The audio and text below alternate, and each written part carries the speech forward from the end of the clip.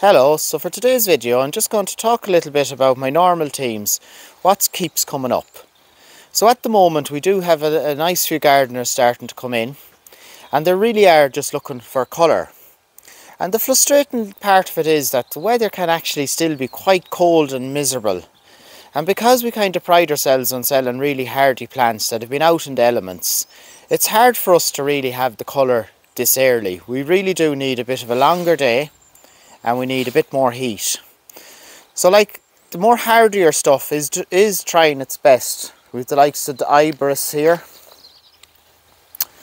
and you know, they're trying their best to start peeking out a bit of flower, but you have to remember within the last 7 days they were covered in snow, you know, and they've been out all winter, so they do really need, these things really do need a little bit of time to start flowering.